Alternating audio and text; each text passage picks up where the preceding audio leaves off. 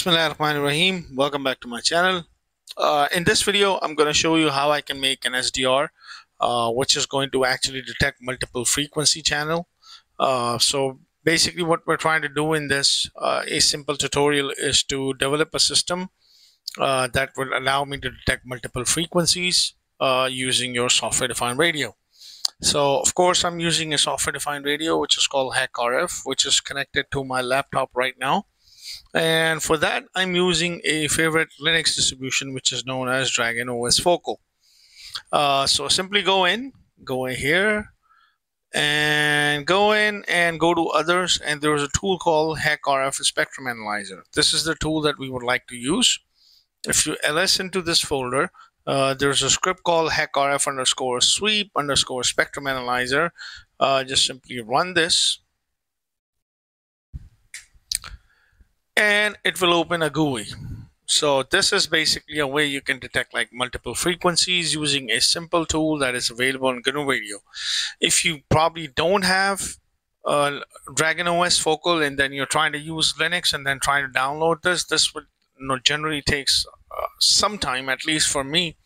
But with DragonOS, you can just simply download ISO, because I don't run it on my computer. I don't have it as a double booted system. I just use my live USB or an SSD drive that I just simply connect to my laptop, and I just use it. And I don't need to worry about, let's say if I'm working on something that is not working and then I'm compiling some extra things, that's a different story. But for demo purposes, this works perfectly fine. And the cool thing about what you're looking at, it allows you to actually detect multiple frequency channels that you can define it. You can actually visualize this, because earlier I was trying to write a Python script for it. It generally takes some time. I was taking some help from internet, but it wasn't working and things like that. But here you can actually visualize this. So right now, if you were to look at it, I am monitoring from 2400 all the way up to 2500 megahertz. So that is about your GSM band. Wi-Fi.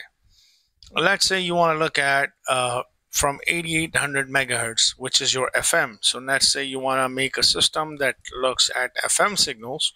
So just simply go in here on your GUI, change this to 8800 megahertz, and go in and change this to 108 megahertz.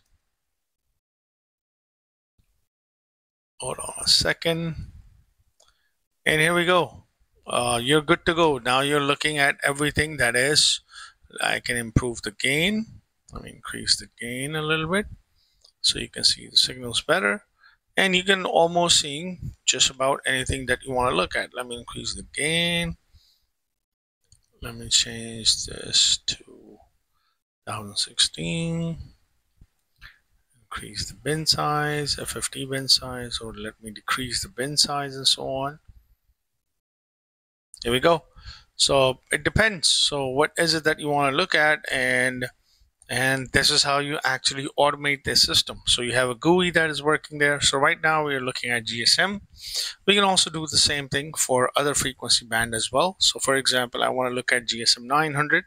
So I can go in from 925, and these frequencies are generally available to you online, and you can just simply Google them.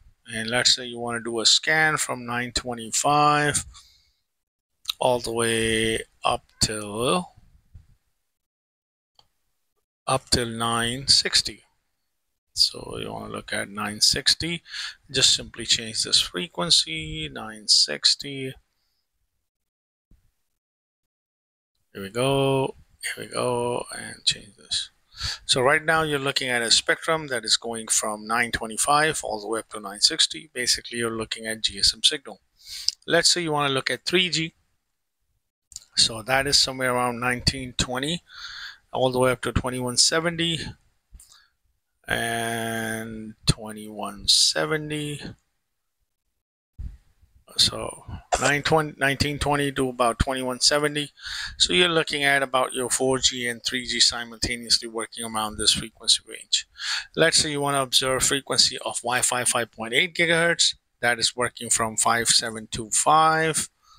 So let's go to 5725. Let's go 5725 all the way up to 5850. 58. 50. So boom. Sorry, let me just change this. So 5720 all the way up to 5850. So this is what you're looking at when you're looking at your Wi-Fi signal at 5G. So in this way, you can actually make a system and easily make a system where you can look at the waterfall graph at the same time as spectrum by just changing the frequency value. And let's say you want to look at an entire spectrum. I don't know. You want to look at, let's say, from 20 megahertz all the way up to 5850. You can also do that as well.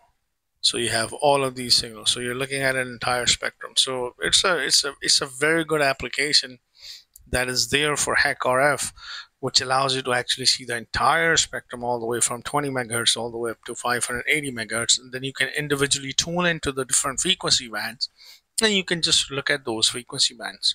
So this is an amazing tool, guys.